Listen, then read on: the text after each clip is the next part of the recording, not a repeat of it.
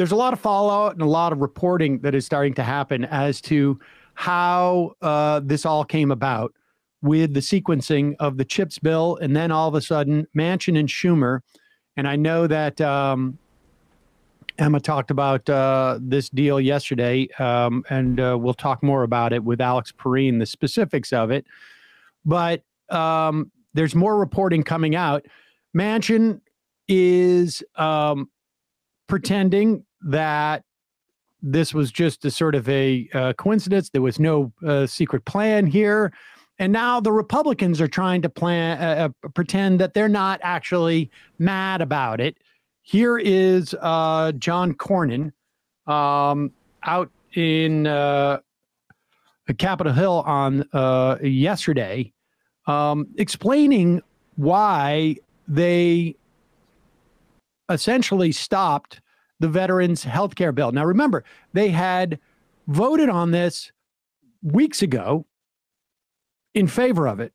There had to be a technical fix, that it was brought back to the Senate floor to fix it. This is fairly common.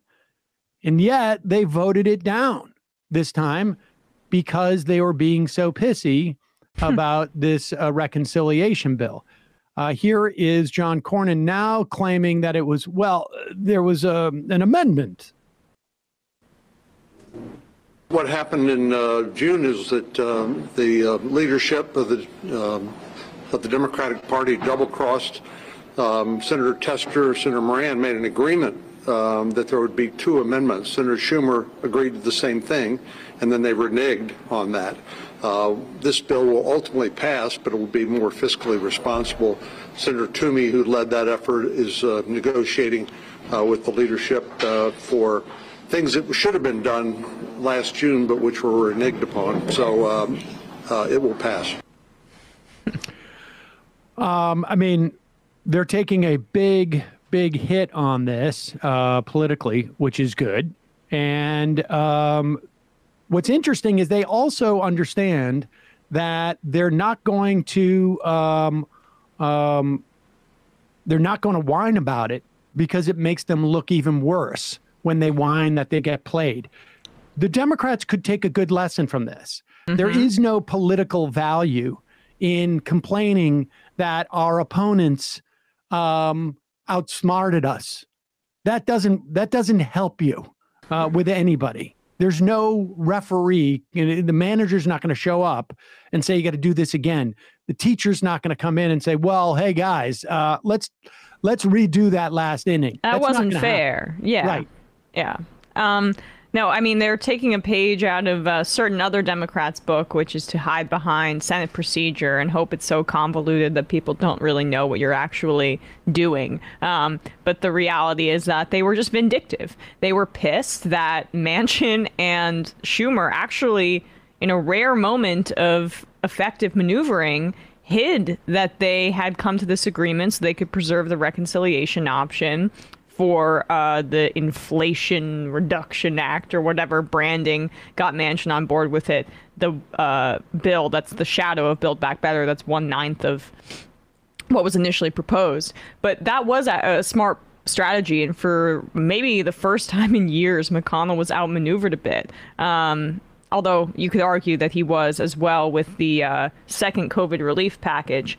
But they're pissed about this, and so they're using veterans with health issues as a punching bag, or as a way to stick their thumb in the face of the Democrats. And they're also saying, Susan Collins even, that they're probably going to do it with the gay marriage bill as well. So as you say, lesson to the Democrats, these are the kind of people you're dealing with, and treat them with the appropriate aggressiveness to beat them back.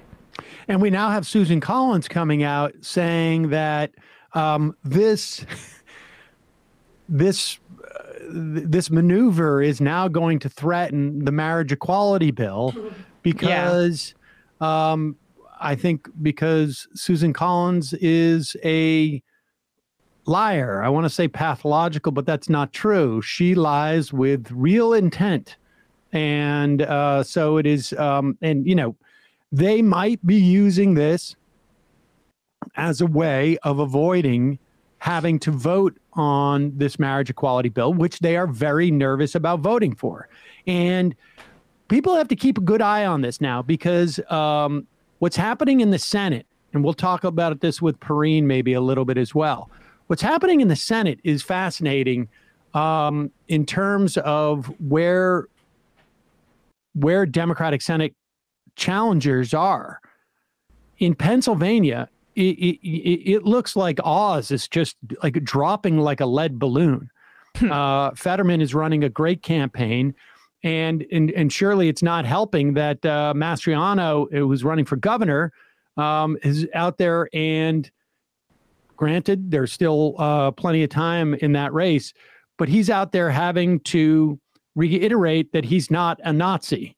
And that's not where you want to be in the general election. You don't want to have to be out there trying to convince people that despite the fact that you're hanging out with a bunch of anti-Semites and fascists, that you're not one of them. It's got to be just one of those sort of like, who knew what would happen?